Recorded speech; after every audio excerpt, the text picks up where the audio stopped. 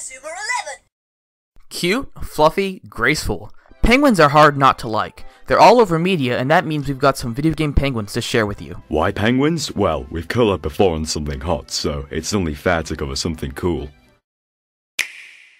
Prinny the self-referential penguin isn't actually a penguin, rather a penguin-like creature. But he's such a character in terms of personality, and has kick-ass pirate legs and wings, so we gotta put him on. At number 10. No fair, dude!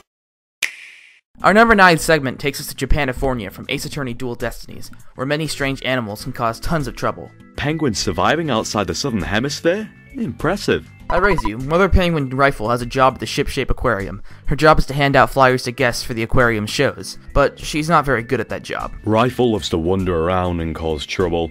Often she'll run away before guests can even take the flyers. They even have to hook up a walkie-talkie to her in order to track her location a bit better. This penguin's certainly got happy feet. She may be cute, but she's rather feisty to most people. And don't be proud if she likes you. She only likes people that smell like fish. That means you smell like fish, which isn't a good thing. If Rifle is mean, Sniper is evil. The only person Sniper likes is Dr. Crab. This is because Sniper happened to imprint on the poor guy. We call them a duo, but are they really? That's a hard question to answer. However, I must say it's really clever that Sniper's got a nest that it camps in. Let's just go with it, as there's 8 more penguins on the list.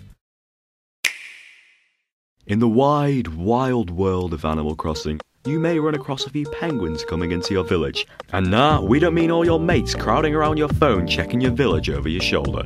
So, which penguin is Peak Beak? Villagers are all set to the same few personalities, so it's hard to choose one. Oh. Sometimes you just gotta learn to chill, says Cube, a lazy Animal Crossing villager appearing in all Animal Crossing games. Now that's not that original. There are 3 other lazy penguins in the Animal Crossing universe. However, Cube is special. Why? Well, the answer is more shallow than you'd think. His name is Cube. He has a GameCube t-shirt.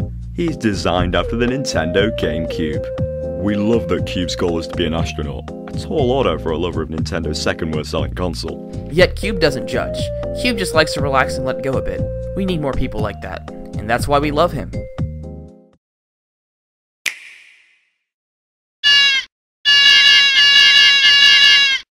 As annoying as that sound may be, the penguins from the Mario franchise are one of the standout moments in Super Mario 64. What wasn't remembered was the baby penguin's name.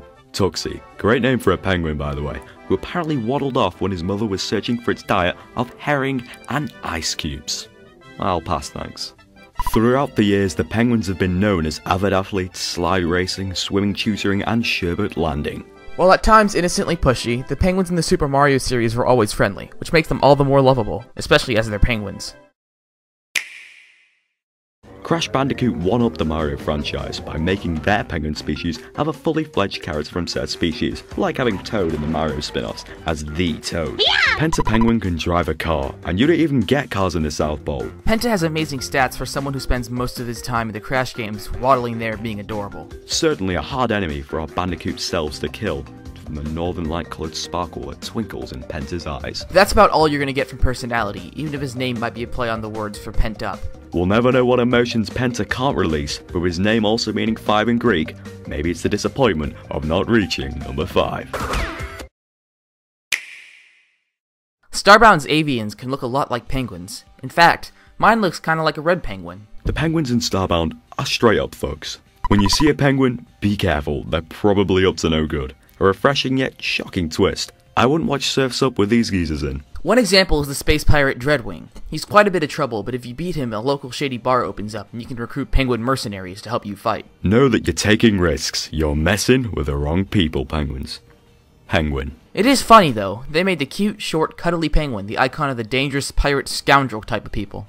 Although not playable, the penguins of Starbound are a mascot of sorts for the game, and the developers couldn't have picked one better. The name's Bird. Sergeant Bird. Penguins kind of have wings, but Bird takes the flightless bird to a whole new level. Flying. Raised by hummingbirds who taught him to fly, it begs the question who also taught this penguin use the unnatural rocket launchers that speak the same language as dragon. Regardless, there's no denying Bird as a penguiner. He's also dating a fairy and being a recurring playable character in the Spyro franchise, so you wonder, is there anything this penguin can't do? Well, he can't bring back Spyro from its murdered by Skylander's grave.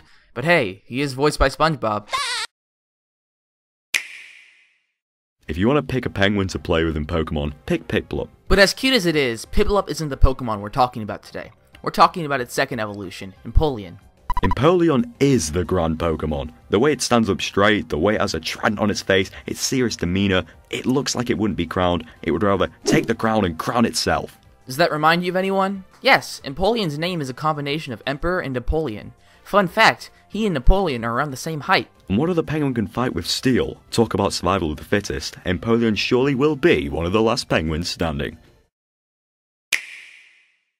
Penguins are goofy as young, but gain a more serious body language when old. If there's one character that mixes this excellently, it's King DDD. Kirby's arch frenemy has been around since 1992, longer than penguins are even expected to live for a fun fact, but he would be the ultimate penguin parent given how protective he is over his possessions, and how he can fend for himself to save himself and the people around him. Then again, he does throw his own minions. Dressed as a Santa Claus royal hybrid, you can't knock its clever nod to an Emperor Penguin. And unlike Empoleon, DDD has a hammer. Smart for someone who wishes to challenge an unidentified pink marshmallow ball who can inhale everything in its path. He even plays chess to boost his tactical nuance. Though there is one penguin in gaming with better crew navigation. If you're even slightly familiar with us, you were probably expecting someone from Club Penguin on this list. But hundreds of friends waddling around, the best penguin has to look, act and live like no other. Enter the most adored penguin on Club Penguin Island. Well, he's docked there. Rockhopper the Penguin, who's not an actual Rockhopper penguin, is the #1 penguin in all of gaming. Why? Pirate hat, pirate hook, the ability to grow facial hair, living in a pimped out ship that can cause servers to crash from the size of the parties he hosts. His explorative nature goes beyond any other penguin, so much so that his return is revered like the second coming of Christ for Club Penguin Island. Seeing Rockhopper's ship through that telescope throws the entire island of Club Penguin into euphoria. Rockhopper brings fun, festival, and luxury whenever he comes to visit. His ragged appearance is settled by his beloved Puffle. Yeah, but his power extends by that he even donates to real-life charities. Who said pirates were evil? One of the biggest mysteries in Club Penguin history is the home of the Red Puffle, Rockhopper Island. Little is known about this place, other than the fact that Rockhopper found it, currently lives there, and met his best friend there. Whether it's the fact that his favourite food is what penguins don't normally eat, stinky cheese and pineapples, probably not together, the lore and his nuance guides Rockhopper to the pole position as the best penguin in gaming. Alternatively, all of our accounts have been deleted, but Rockhopper lives on, so there's that.